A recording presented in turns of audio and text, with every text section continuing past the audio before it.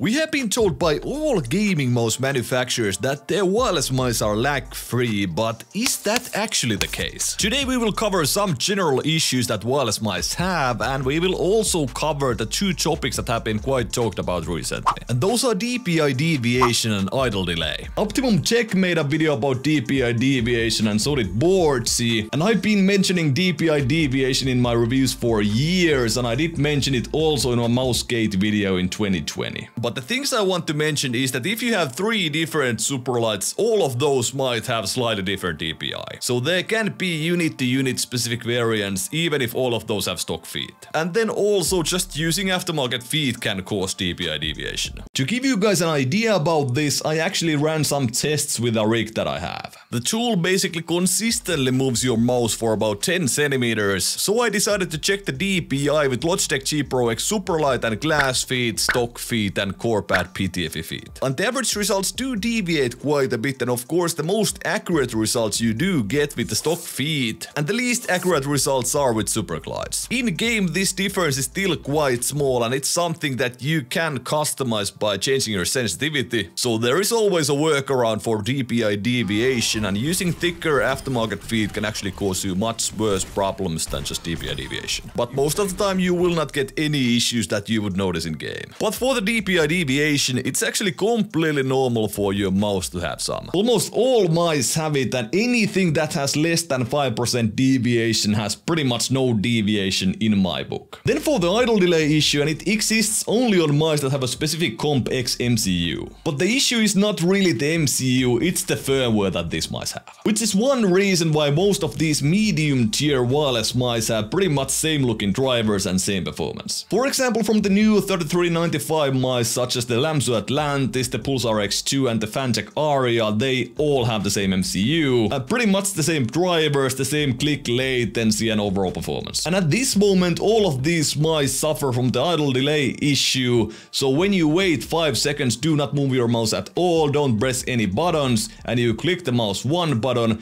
you will get an additional 4 millisecond delay. 4 milliseconds is actually not that much, but when you consider that the click latency on these mice is already 4 milliseconds, so add 4 milliseconds on top of that, then actually we have a number that's 8 milliseconds over the Lethaler V3 Pro, for example. And that 8 millisecond difference is something that you will for sure feel. I tweeted about this about a month ago when the Pulsar X2 had that massive 15 millisecond click latency after 5 seconds idling, and I tested a bunch of other mice as did Tech Power Up, and most mice seem to fall into that 4 to 6 milliseconds of additional idle delay. Now as this delay only applies when you hold your mouse completely still and do not click any buttons for 5 seconds, this is only an issue for CSGO and Valorant, and even in those games you do not necessarily run into these situations that often. I personally might run into a situation like this maybe like 4 to 5 times per match, but it's pretty much impossible for me to say that does the 4 milliseconds of additional click latency actually make any difference for me. I've been using the Lamsu Atlantis because I kinda want to test this, and it's really hard to come up with real results, because how many times those situations actually happen and how fast you need to react can change per situation, of course. My thoughts at the moment are that in most situations the 4 milliseconds additional delay does not matter at all.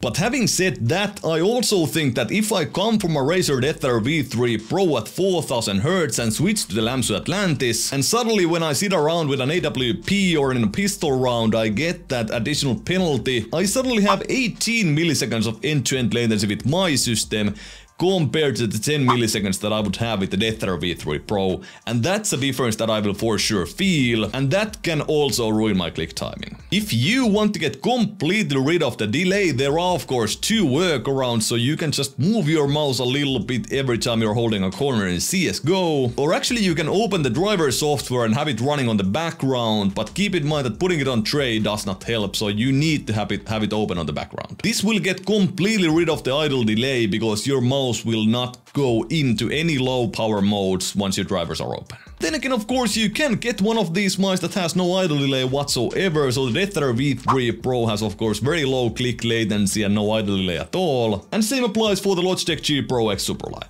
Even the Cheeble's HAUS 4K is a mouse that has very low click latency and no idle delay at all. All of these mice have a Nordic MCU, and a high-end Nordic MCU and a good wireless implementation should mean that your implementation would be solid and there would be no idle delay, for example. I also have some background info for you guys, so I know that the companies working with CompX and their MCUs are working on a solution for this. The new Xtrfy M8 is a mouse that has the CompX MCU, and it will be the first mouse that will not have any idle delay issues. Lastly, I want to talk about wireless tech overall, and I want to actually make some comments about this tweet that I made where I stated that if you are a TAC FPS player, you should only get a Razer or Logitech mouse. I will actually need to add something on top of that, so if you are a professional gamer or somebody who competes and travels to LAN tournaments and such, I would not recommend for you to get any other wireless mouse at the moment than Razer or Logitech. The main reason I limit these to professional players is because they play at LAN tournaments, where there can be a lot of interference, so the signal integrity and overall the reliability of the wireless tech is very important. There are many things about these cheaper wireless mice that are not as well implemented as the Razer and Logitech mice, and there are just many things that are hard to test and possibly many issues that have not been noticed yet. Even without any major issues, I would still say that reliability is very important if you are a professional gamer, and any interruption or interference, for example in an important situation in CSGO, can make you lose many rounds or even the match. So I know I would not take the risk. But so let's get to the important question that are wireless gaming mice actually lag free? The results I show here are comparative motion latency results against the Zowie CA13C, and basically the only wireless mouse that equals a wired mouse is the Razer DeathAdder V3 Pro. Slightly behind that is the HAUS Plus 4K, and then we have the DeathAdder V3 Pro at 1K and the Superlight. Then we basically have all the rest of wireless mice, so the Lamzu with motion sync on is at +1 millisecond, and so is the Pulsar X2 with motion sync off. But for some reason the X2 and the Aria still seem to have that 1 millisecond penalty for enabling motion sync.